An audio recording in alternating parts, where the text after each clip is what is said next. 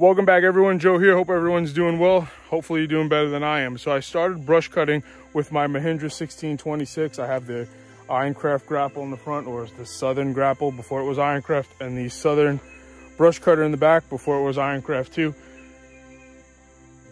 I was mowing down the block here. I do 1 or 2 stripes up there to help out the neighbor up there. They allow me to hunt top of that property. And then also the road that leads to the back that we were getting ready to start working on, which is right there, the entrance to it.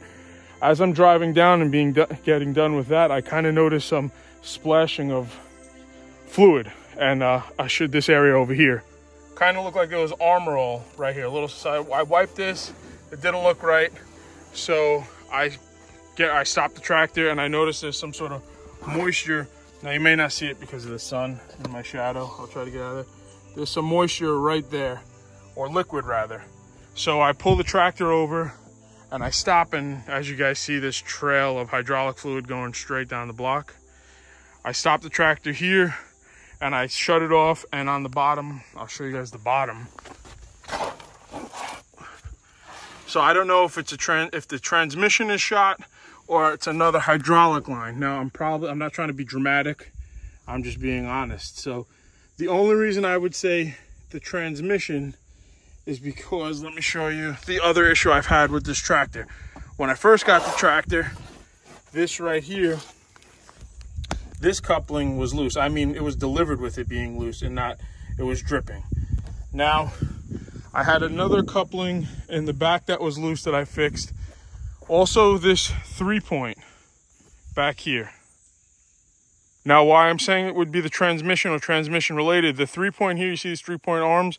For those of you who didn't know don't know like I didn't know before this tractor, this 3-point, that is controlled up here. Now, I'm trying to get out of the sun so you guys can see it.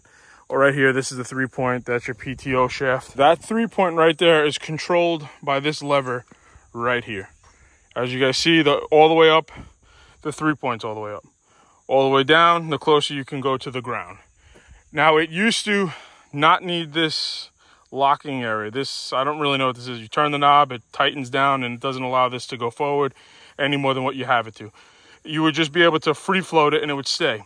Now, that doesn't lock and stay, and this always wants to drop right to the ground because that lever falls right down. I mean, it goes right down immediately. If I let that go, it would go right down.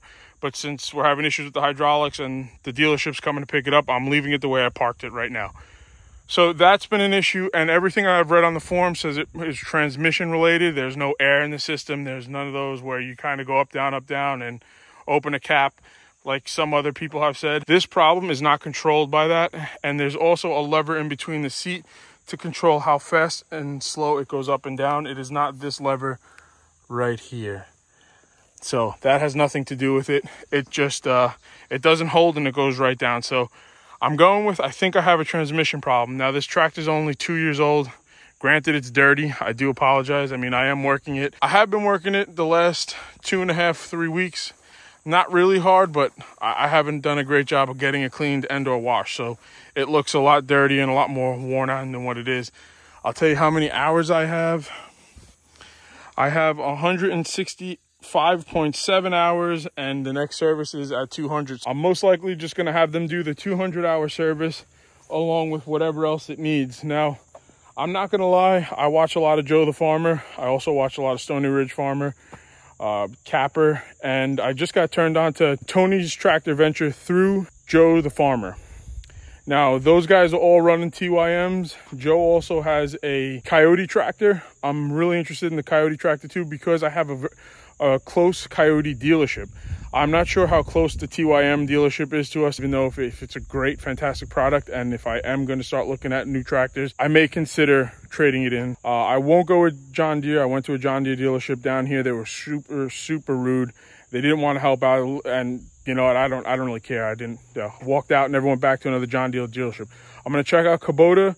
Definitely check out Coyote because they are, like I said, the closest dealer to where I am, especially to my house.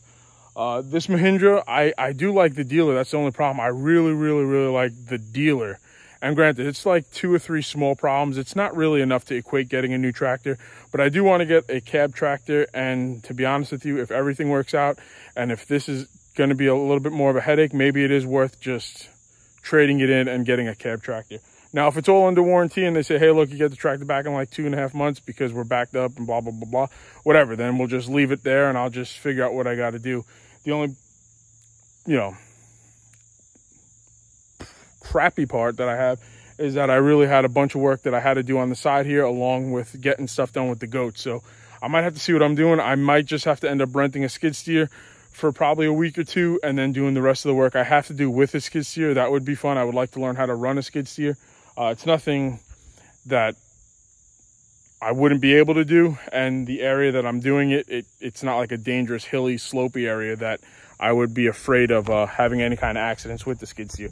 So this is going to be a short video for Sunday. I do apologize, guys. I had a whole bunch of stuff that I was going to do rolling into Monday, Tuesday, Wednesday of next week, but it looks like the tractor's going out and it's going to the dealership. There's really nothing I can do other than just send it and go from there. So again, guys, my name is Joe. That's really about it for here. There's a few things I wanted to get done for the next few days, but this has got to get sent out and we'll figure it out from there. So if you guys made it this far, if you don't mind hitting that like button, if you're not subscribed, please consider subscribing. I'd love to have you back, and I'll keep you guys posted on the next video when I hear an update and or if I get it back right away.